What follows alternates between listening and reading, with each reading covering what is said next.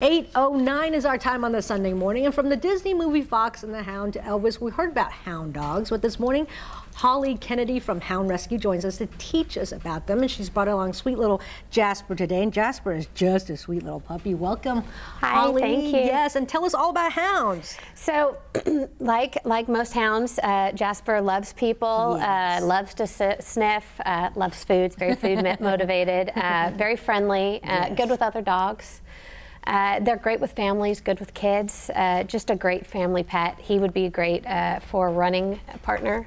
He has lots of energy. Sniffing, yes. Yeah, he definitely loves all the scents. He can smell all the other dogs you guys have had here. I'm sorry, buddy. But yeah, they're great dogs to have. Single home, older people, they just fit in. Yeah, tell us more about Jasper. He's a young pup. Yes, so he's 8 months to a year old. He's a Beagle Springer Spaniel mix.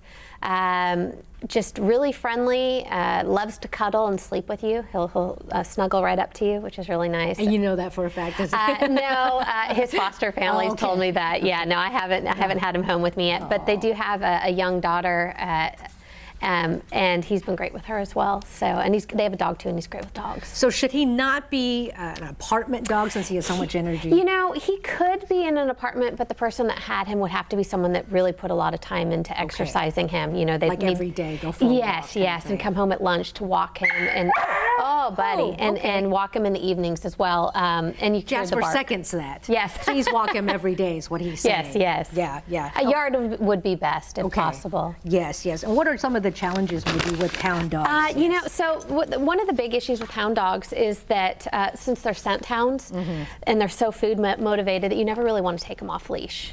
Oh. Because although... What do you mean, just outside? Or yes, outside when you're walking. So there's a lot of open parks in Austin that aren't fenced, and hounds will catch a scent and go. That's the last you see. Yes, exactly. So you'll never see them again.